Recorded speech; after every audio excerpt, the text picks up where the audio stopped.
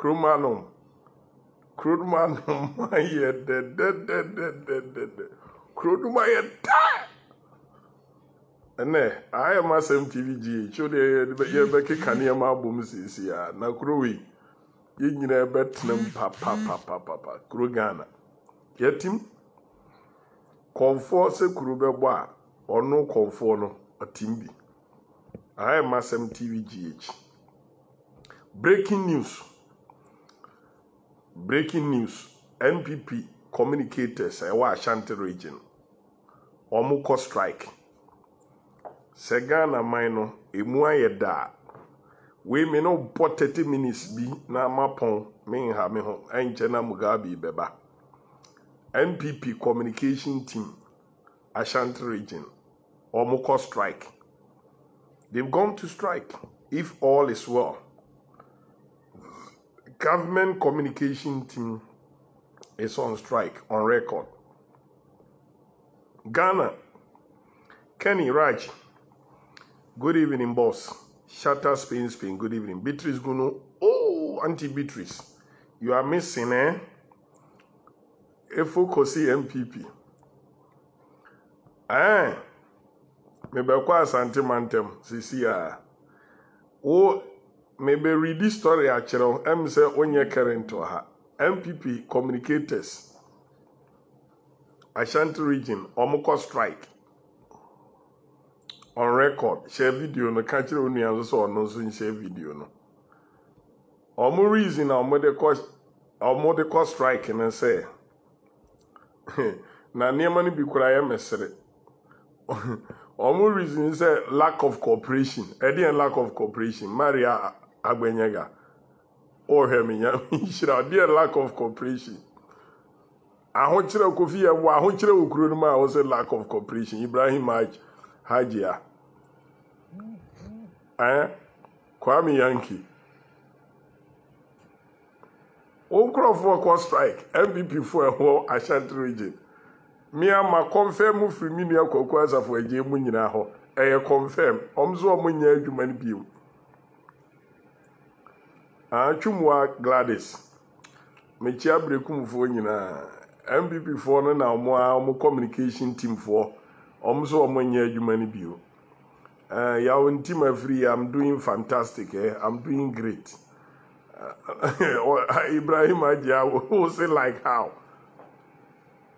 Omuso omuko ebi omo sa sika na ani etwa won say 2017 aban ni twa scammer minister for communication and o say twa scammer minister for information and o say twa 6 million Ghana cedis statistica 60 billion and omo chichema omo communicators serial callers boso me so 300 400 Ghana 500 Ghana.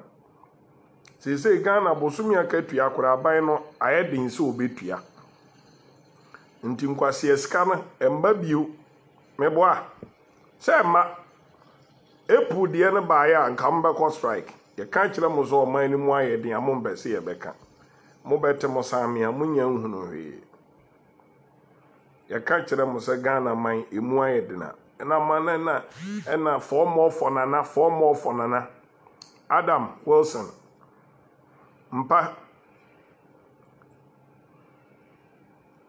Mrs. Story no wo mi phone say me ba be kan bi a kiro me be interview me be kwa Asante Mantem na ma interview na me ne obi atwetwe nkomo say na wa ma yen wa bone tofa de aman de na ekoso Asante Mantem na wo hu ne ye tim ene mesan aka eye pokuase interchange ho asem memo date any da parliament approve sika ye de ye pokuase interchange na Akufo-Addo ne road minister almost saying almost on person omko commission pokuase interchange nyankopon ye adoma July first week of July. You can never take credit of pokuase interchange your mama secure loan no owie no sign edeba parliament ma ya approve ye. They say $170 million and now Akufo-Addo akwaji omote ho di 9 days edi sika no fa no. Your mama secure pokuase interchange sika no. or signed by parliament mo approve ye nti da parliament approve ye nyina ene medini nyina betuja James John medini nyina betuja amo hu ba bi adwoma makofa sika free ye e de be pokuya si interchange ti obi nam na otiti ni trum sebe ka ho se pokuya si interchange on na ye ya dum so abazisi ya in fact ba bi am won ya dum kania sisi abat ni effect ni say manim be yusum kakra but program ne de meye omasan aso kania ne sisi enti say dum na so NPP communicators on strike Dorcas let me enjoy my banku and moko babi kwa obado so dabi kwa twetwe ko meka pokuya si interchange kakra Ghana ambulance service omo say wo a wodi nipa bia obefa fon afra omo say omo mra na omo mefa oyarefo bia hunu say there is hospital bed available till Ghana ambulance service say wunim na se wo fra omo say bra behwe nipa maya hunu say wangi atum say mo hospital bed a omo di nipa no bete so because omo di obi koduru ba bi wi aye say bed ni ho Janet free nyame nchira me be kansem ahanso de no krenko aneka enti Ghana ambulance service say wo fa obi na ufa phone from so mumra me for nipa nko hospital na bed ni wa memfre omo meka say your mama esi bed hospital efa 100 and efa nipa 500 bed nko 500 ewa sentimentemu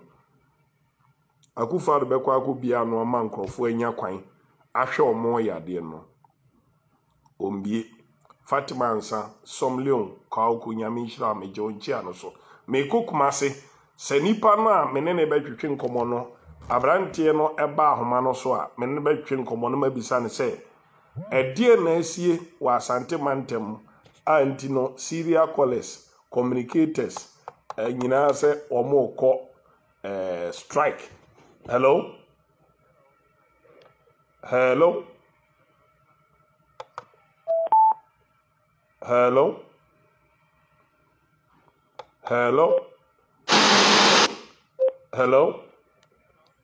Tonka. Good afternoon. Fine afternoon. Minia Kasim Isaka ena etwetwe nkomwe. Kumase. Asante mantem. Kasim memo wakwaba edeba eye Masem TVGH. Yo. Wait a minute so. Kasim Kumase boko de. Kumase boko so nya boko sa. Such as Enkania 70 cents. Enkania 70 de Kumase it me do no 10 times. Ene nyame ya adoma meka Ameri power deal. Yesi Ameri namka akwan so a oba Kumase. Jomama Ameri power no wasi kwan so a oba Kumase. No wabe sivu asante mantem from Dumso. Into your information, Ameri onam kwan so nze e generator kese. Into onam kwan so boko a oba na wababe den ababe jimo. Your mama me danas lidika. Nti asante obenya relief kakra enche. But so asembi edie na asie wo NPP communication team I was asante mantem. Stories about say online portals ni na publish here masemonline.com so me so ma publish it because ma confirm from me kwaku asafo eje ho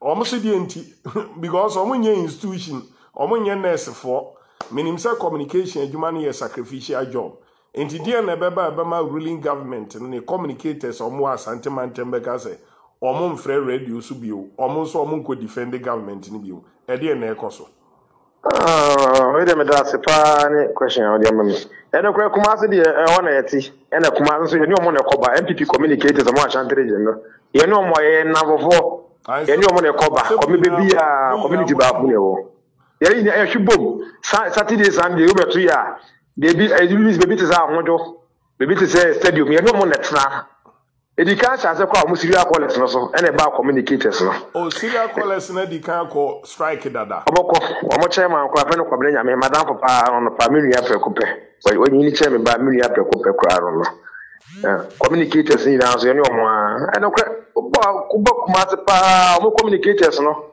party ni the MPP party ni the omo ba say ebi wa be hwe omo waja bi no nti omo kan de me ti omo ase ese omo kumase pa weekend pa na be hwe omo mpanyofo no eni je ni chama odi ni eni je omo ji no kumase no omo communicators na omo ye na komodo omo na me de hu say the rightness omo ye no omo kan omo say omo ni adwumaye ebi kura no debi omenya information efi kura na yefa ma omo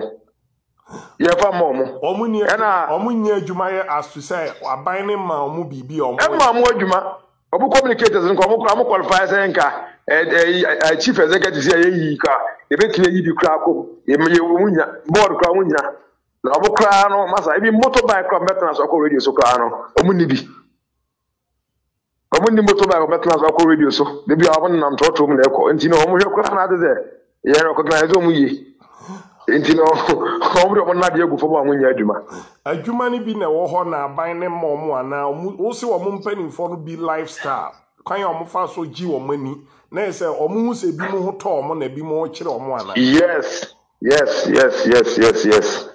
and your body will come as dia masa e bi disa na do budo ko be ko no go Sunday bana be ko omba e market ye wasa plus 2 ye hu omo na say normally no ye hu omo e do mu sa Patrick no de niswa kwa no ne Justin Kobianom Edmonchei omo no mo sha ase a hu ma bra bon na se bi di jabi e na ye di janso ni mu na na ede e na nam en so mo fu se die ye you mo ape mu nji no mo na de gu fom nti ba ore man ko isu yo kuma se kra mo ko ni eso sei enya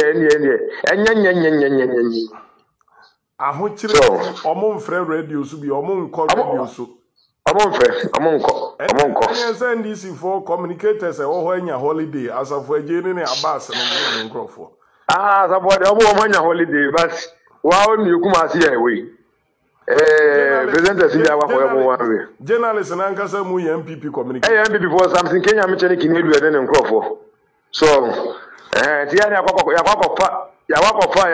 fa be se ron kuma one day we social commentator obwa o MPP ni concern social commentator o MPP ni enti dabi o omo ka wi akire wi ase ama nyina se Ghana ne ma ye sei Konfanoche minim say lab technicians or omo strike. Amoko strike.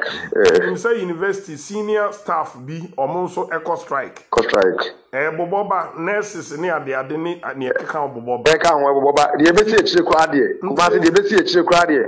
We de comedies de bar na so. De hin na so. De bar na strike se be hunu asantere de me maw starting free first June eko July be strike akese ebeba. Strikes and Jackasia pa nebeba. It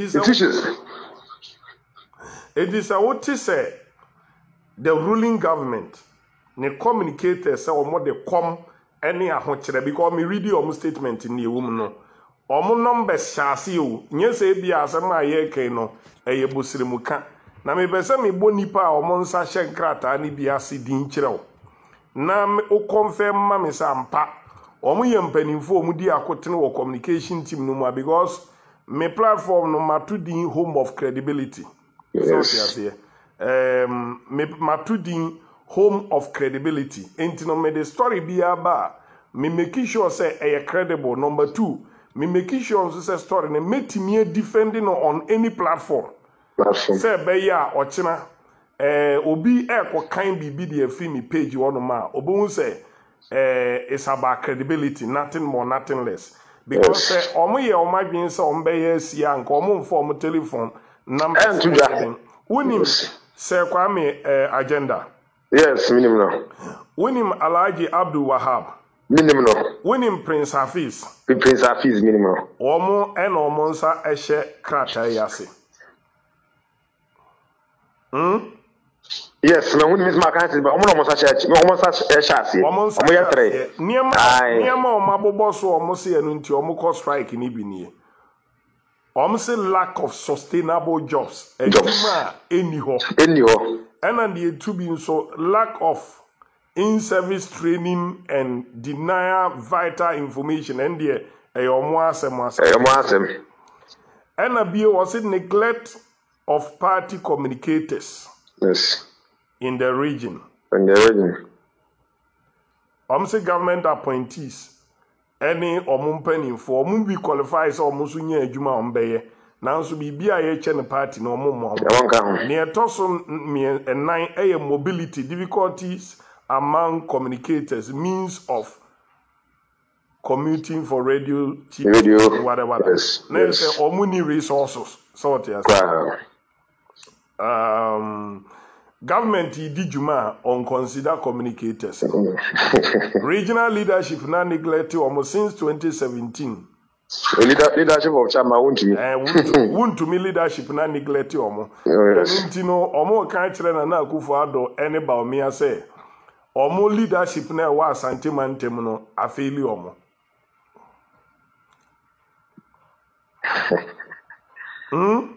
Yes. Ain't he said Hafiz die or ye manini say kwame agenda ye manini alike do ye manini me ye communicator sentiment me ba ho me call radio so enti no say dru sabre ye ka kiro say niema na enkoye in general e na amasa ade we aba na niema dey say if start say enkoye in general dey say ache e bi say ngofo betena so dey niema enkoye ba obeka no ashantere jaye ma wonka Sanko for ya bedi ajiramu ene ma ekoye ene na do aba ebo no mode e wa santimemu a yeso santimemu a wo ye hu hwe ba ne sanko for ya mu obo obi free abowe free so ase be catch us say odanji mu wa say ya ni na chiye ese mu na mu defend aba na mu defend ye kata enye o si ye kata enye o si ye ne de mu ma ba na mo se dia say de ne ka na de say edibem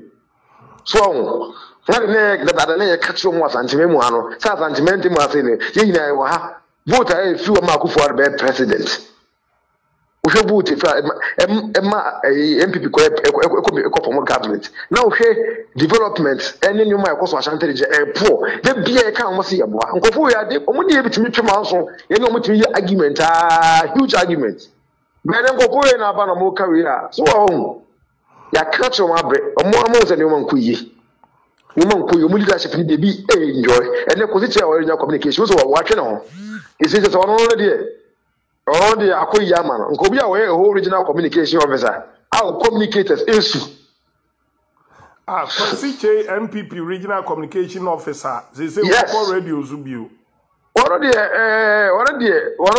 Friday oko tech ko ni abas no din ono sa no we okay ba mrantie no ono omo ye adwuma no de omo yes ko di When the same can be on the same kind of thing, on the original communication officer, on the communicators, on the crew more original. And can be a one as can be better, one for the okay.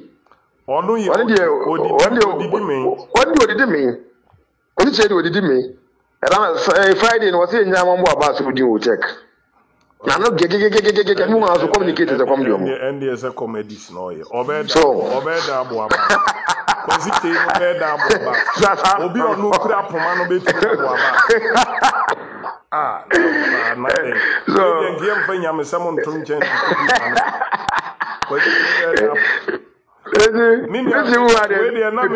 Virginia ekoso asantemantem watimi a confirm mama ye de meto aso afiri honom na later e besan ye hia nchechirim bia na bibi o apeso de kan ye wo asantemantem. Oh, eri eche ya gata nyoma mbepam no obehu sema matem TV meti afa ye be report obi ashantere je ndia bremo niema ebobo ba soso ho niema ebobo ba soso ana ye won information bi a ho se ye ka se ye be se ye yipi abontin a tama hu obi be adwane ese obi a o communicate se kom dom o ko hu properties in mansion bi a party bi akwa we afa so a wo mo ye okumase a anso ye obehu kra na wan kra na wo ye MPP ni kra won to aba MPP bi I swear omo Ghana for team se come de omo kan you problem but omo ankrofo ni team se come de omo no omo te wo na omo ye japade akese maza wo a wo ye mbehye ana kumase akwan da ho na yenye Amamo nyi Kumasi kwa hu. Omu between wealth. Ombenya amomo. Ombenya amomo. Nkofo I swear Kumam be diga na so a enka. Omam be diga na so me hu a. Enka Ghana fun be obi a ka se nkofo ne aso abofo. I swear so wo ho no wo need da fun Kumasi na wo chiri wo Kumasi abonte so. Na wo tie se ma hu de ekọ wo nkofo mu a. I swear nkofo omuye man for MPP. Eye mean for now what is a Mary power deal na eba Kumasi? Oh, ma te say ba ma hu platform bi so ma hu social media eba. Nyame nshira wo. Joma ma ebeje mo nkwa. Mudi. Yeda joma mas. Joma mas. Ni nyina echi no oba na wa ba ebeje mo nkwa. Yeda joma mas. Ya me ma na 2024 enye easy man na Ghana for nje pini fa akonya ne nsa. Ne mpa ma abo MPP aban fa nko. Enye sa MPP aban de je say ya mama mche no don pon kra wi kra ha bi wu enti masem TV ya da ma sepa ne eduma pa moye nyame nshira obebere amen masem TV abusia meni abrantie Isaka ene kokotwen nkomo afri Kumasi Asante Mantemu. His Excellency John Dramani Mama, enemy has a minya large sania, mesane na twin komo, kakra. Me bon po, na niemi deni. King Mamin King can be mawan sana yako. Yesi nana Akufo-Addo se, or Konwa Kwaku, July or Bekwaku be a interchange. I wo Pokuyase. But Mpeninse se utu siya na wachirimri.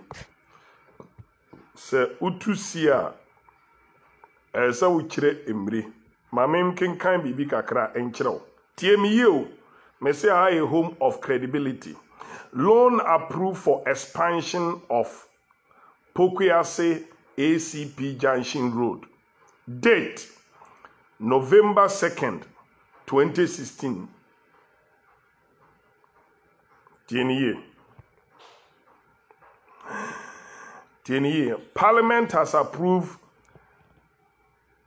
$83.6 million United States dollars for the expansion of Pokuyase ACP Junction Road in Accra to ease traffic congestion on the stretch. The African Development Bank AFDB is providing the funds while the government of Ghana, GOG into bracket, is to offer a counterpart funding of $11.1 million United States dollars. Following the parliamentary approval, you can come and work. Following the parliamentary approval, the procurement process for the project was expected to start in earnest.